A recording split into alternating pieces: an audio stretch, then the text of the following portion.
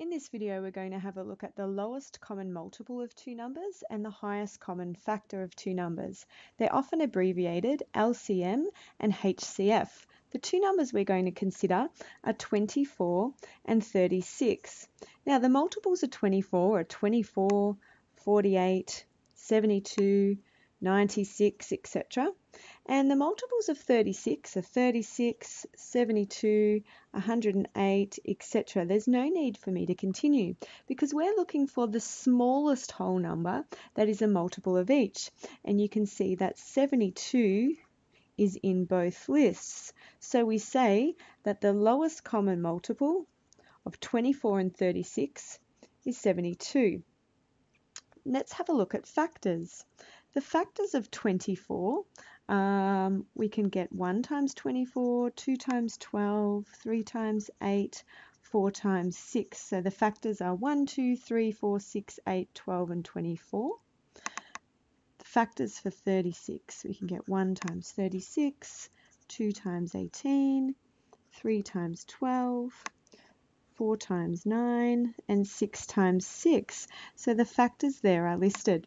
So the common factors in each, they both have 1 and 2, 3, 4, 6, and 12.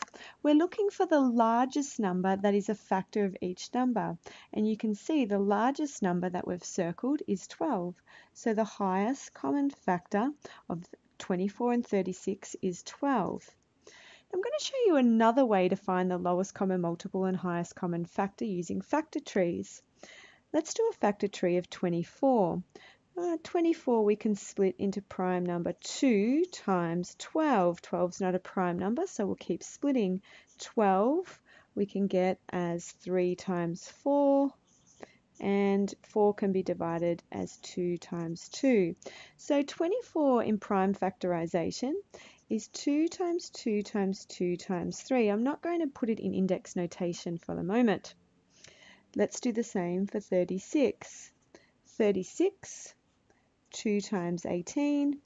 18 can be divided, 3 times 6, and 6 2 times 3, breaking it down into prime factorization of 2 times 2 times 3 times 3.